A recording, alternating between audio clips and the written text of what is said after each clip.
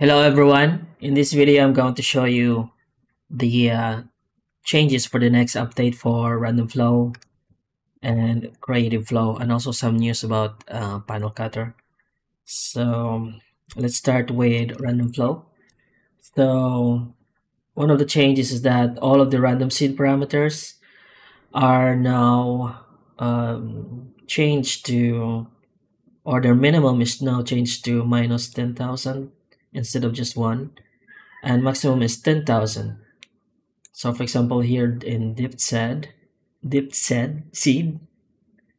can see that minimum is minus 10,000 and maximum is 10,000. So you get a lot more range by just sliding the seed parameter.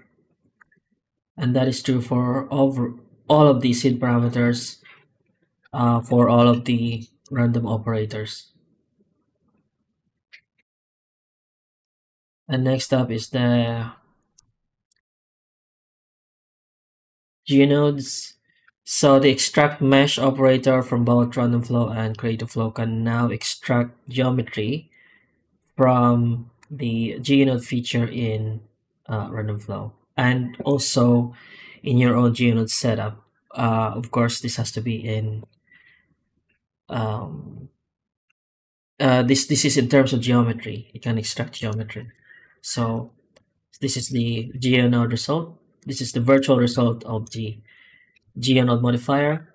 And when we go to extras and mesh extract faces, you can see that it will now correctly extract from the surface of the geonode.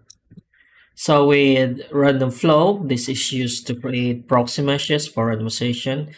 After you have extracted the mesh and created the randomization from this, then you can choose to delete this. So for example, I am now settled with the design of the geonode. I want to add pipes to this, and I extract the faces and then use the faces to add the pipes, for example, like that. And then I delete the proxy mesh. Okay, and this is also true for Creative Flow. And we have extract faces. So extract faces in Creative Flow is used to create base meshes by means of extraction.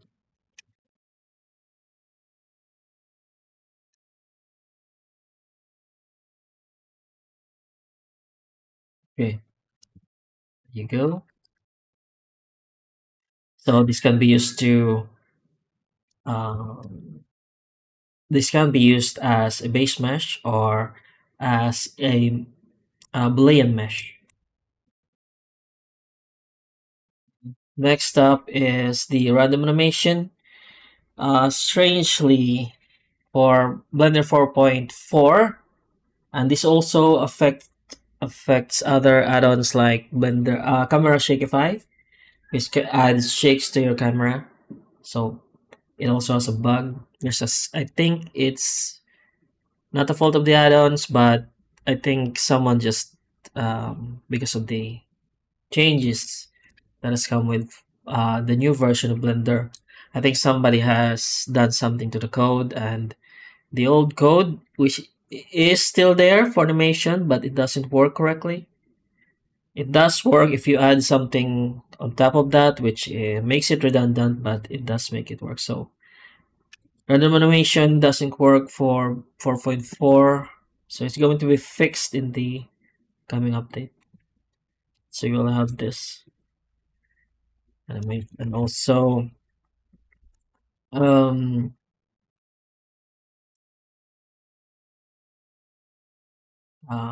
random panels.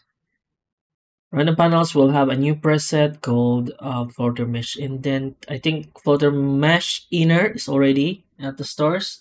So let me just get rid of the Gmode. So random panels, Floater Mesh Inner. This creates those lines or panel cuts that is separate from the source mesh and activates the floater mesh toggle, which makes it kind of like part of the object underneath by toggling off certain cycles, visibility toggles, which are the everything here. So if we select the object, so everything here except for the camera. So it doesn't contribute shadows, glossy, which doesn't reflect off from the surface underneath. And this makes it kind of like a part of the mesh or the cube for this example. And this is of course a separate object.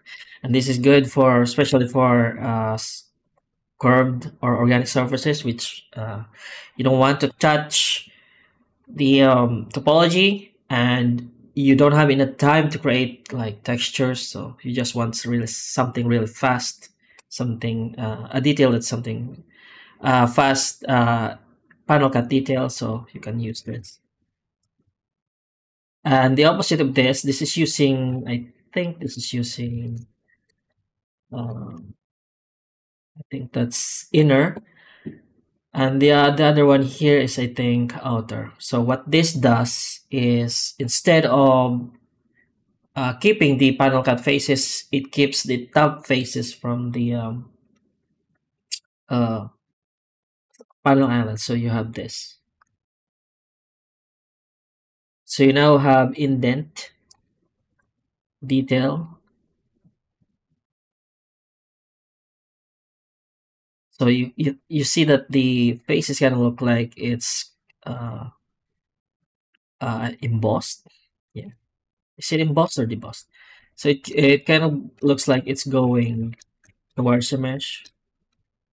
So this is what it looks like on the side, and this, of course, from this angle, it betrays the trick. But once you see it from this angle, you can see that it's rather convincing. So it does the same thing, activates the floater mesh and disables the toggles here in the reversibility except for the camera. And you can do a bunch of stuff. I think I might. Okay, so let's do 32. If you want to keep the smaller islands instead, I think, yeah. So you need to switch this on to keep the smaller islands. There we go. And toggle this off to keep these larger islands instead. Then you can change the solvers here. So this is a really quick way of creating this kind of detail on, especially on relaxed surfaces. So what you're going to end up doing is, for example, let's just mirror this. It's a basic uh, workflow. Okay. Oops. Auto mirror. What the? Eh, is it? That was strange. Okay. I'm just gonna do it manually.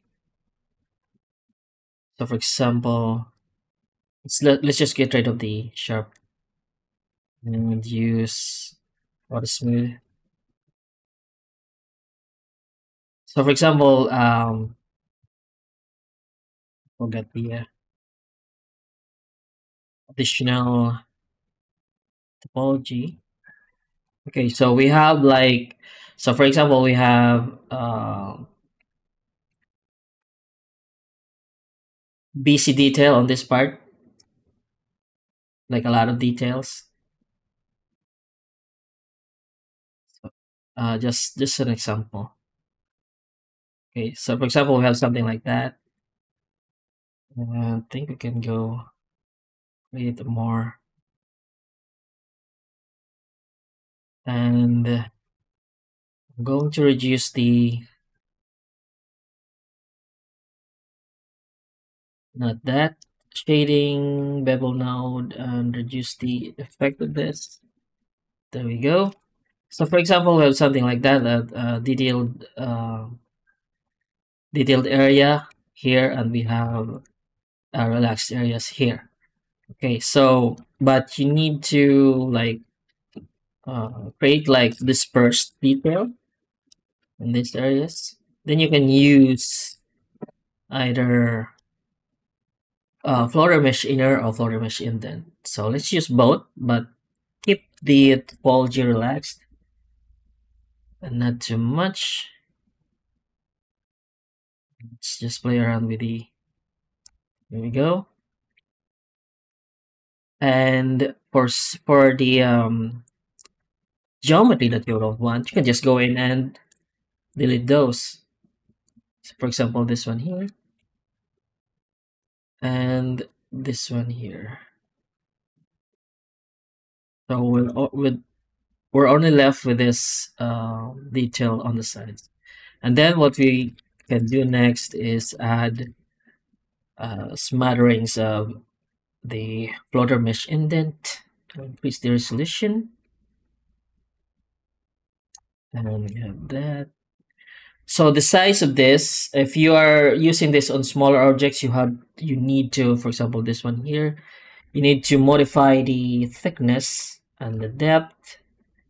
Right here, it might be too big for the size of the uh, object that you are modeling, or too small. So you need to adjust the resulting thickness, depth, and even margin. Margin might be too high or too small for the object that you're using. So just be aware of that. And we're going to reduce the number by reducing the panel amount and play around with the seed value. So something like this. And we have this. So, and again, once you've settled with the pattern and you have most of the patterns you like, but some you don't like, you can just go in edit mode and basically select the um, objects. Let's go to this. This is the real side. Basically select the geometry that you don't want in the, there you go. So that's the advantage of the destructive side of random flow, that you can access the geometry afterwards and you're not stuck with full procedural result. It's part procedural and part destructive, which is a much faster workflow for iteration in my mind, instead of just full procedural. Okay, something like that. So, and to achieve this, a new parameter is also added to random panels, and we have the offset. So basically, offset is the one that will make your panel islands rise up and down. There you go.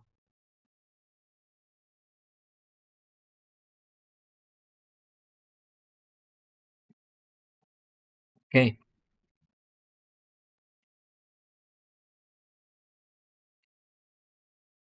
So you might need to, when the update is passed, you might need to reinstall the presets, or just if you know your way around the folder system, you can just copy the exact random panels py file, preset file inside the operator folder in the presets, and you don't need to actually copy everything again to that, just the new one. And also change I haven't added it yet, but there will be a change for render loom extrude, and it will just be that without using any preset, this tree will be turned on by default, and you won't have to actually use the preset for this to be turned on. So this avoids confusion for a new user which might not be aware of the of how this works, and haven't looked at the online documentation yet. Okay. Um. So yeah. That's about. I think that's about it. I think I haven't forgotten anything. Okay. So for run panel cutter, this will also reflect the changes made to the random flow, and this will be simplified. Right now is creating all this. So I think instead of inner and outer and inner thickness, inner depth, this will have the offset system like in random panels to make it simpler. And the shortcut key for creating the effect, the indent effect in random panels, random panels in random flow will be created as a preset instead to make it more obvious than actually using a shortcut key. So right now it operates like you need to press, I think, control and then click on the operator and click on inset, and you have this. And basically the same effect that I've shown with the panels floater mesh indent. So in the next in the upcoming update of panel cutter, you will have this two presets, I think. And also somebody requested that the, I think, cut can be made using edges with seams. So that's a request. So I think I might add that as well. In bevel, in the bevel type as well as the inset type. So inset type right now only works for um, marked sharp edges.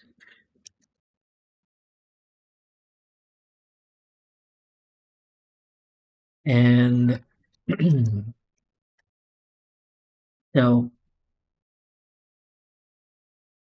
in the next update, the bevel should also work. The bevel right now only works with selected edges. So there will be a new option to make it work for marked sharp edges and edges with seams in the selection, in the edge selection. Okay, so yeah, that is it, and the updates will be coming soon. I just have to test out spend a whole day testing out bugs, and then I will of course uh,